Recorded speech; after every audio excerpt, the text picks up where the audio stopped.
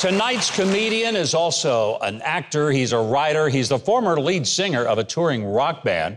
Now he's traveling the U.S. performing inspirational comedy.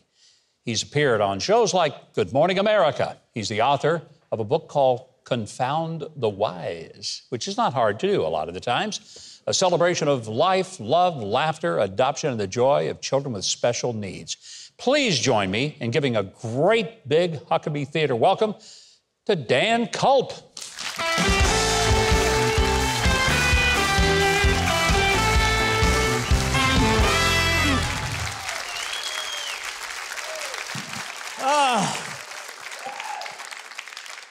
I became a new dad about 14 years ago. And in order to do that, my wife and I, we flew all the way to China. Because you know pregnant women with their late night cravings. My wife wanted authentic Chinese food. No, we adopted. And yeah. Oh, hey. I'm a terrible father, so you shouldn't encourage me like that. I learned a couple things when I first stepped off that plane in China. The first thing I learned was that I was the fattest guy in all of China. My wife, she's tall and thin and pretty, you know. Together, we must have looked like the number 10 roaming around the countryside.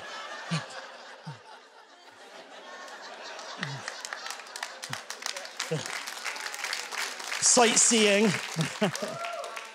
Yeah, and everything changed when I became a dad, too. Everything changed. I used to tour the country in a rock band. I had high hopes and dreams for my life. I used to dream that maybe one day I would write that one-hit song that would help change the world. Now I find myself writing songs like this.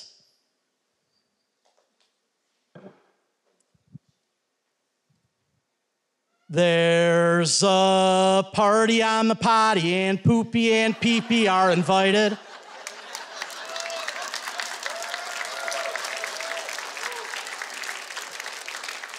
There's a party on the potty and Poopy and Pee-Pee will be there.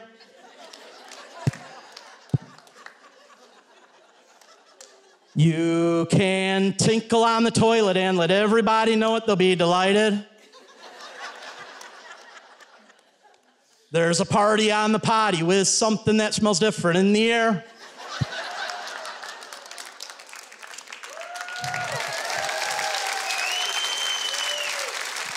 Everybody, there's a...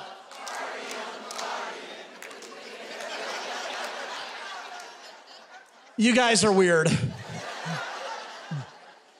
I don't know, I just got back into some serious songwriting again, though. I saw that movie, I Can Only Imagine. Yeah. And that inspired me, you know, because I watched that and I thought, I'm gonna write a song based on that movie. Don't steal my ideas, all right? Don't me steal that. Oh, everything changed. But we adopted who my wife and I have been told is the first child adopted out of China to the U.S. who has Down syndrome. And yeah,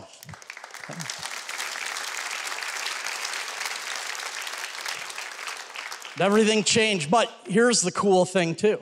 I grew up with 4 siblings who have Down syndrome, and 3 of them were adopted. And so it had occurred to me then that I was gonna be like my dad, exhausted.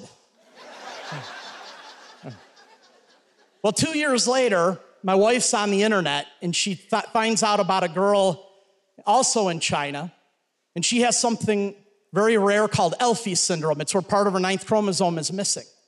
My wife looked at me and said, I think we're supposed to be her parents. So we flew back over to China, we adopted Danielle and brought her home. And then 2 years after that, my wife is on the internet again. And I've been praying that our computer would develop a virus. I've been opening every suspicious email link I received.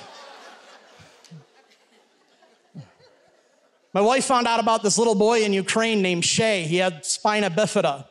And she looked at me and she said, I think we're supposed to be his parents. And I said, honey, how can we possibly do that? I mean, we don't have the time. I'm busy writing hit songs based on movies that are based on hit songs. I said, we don't have the time. We don't have the money. We live very modestly. I said, we don't have the space. We live in a very, very small house. I said, honey, I don't have the energy. Haven't you noticed that I get winded watching our children put on their shoes to go outside and play?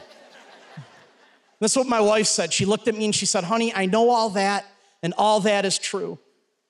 But all I know is God doesn't call the equipped. He equips the called. And I said, honey,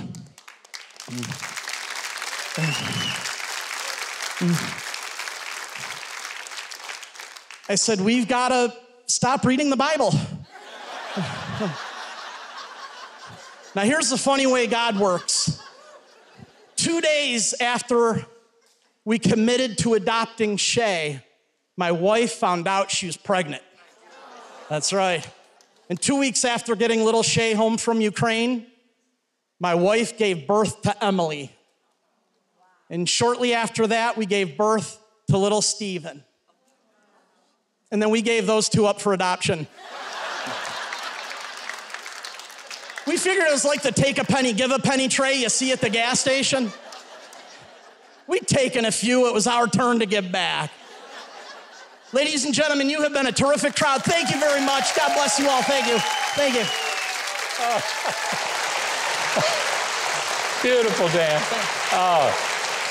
I think we're all blessed but amazed that you and your wife, Elizabeth, were willing to reach out and take kids that others just said, we just couldn't do it. What was the motivation? What was deep down in you and your wife to do that? Well, you know, I have my adoption story from when I was growing up, but when I was dating my wife, she is a physical therapist, and she went to China for a few months to work in orphanages in very rural China. When she was there, she saw some really horrible, horrible things. And she came home and she told me her story, and it changed my life. Wow. And we started dating, you know, again, we'd sort of been on a break, started dating again, and she said, I have 2 requirements for any man that I'm gonna marry. The first one is he has to be willing to adopt an orphan from China. I have to get one out, she said. And the second requirement was that man had to be intensely good looking. Well, she won. There you go. Nailed it. I think you nailed it. Well, I want everyone to know you can keep up with Dan Kulp, and you can also book him for an event and get his book, Confounding the Wise. Very easy to do. Go to Huckabee.tv for all the links.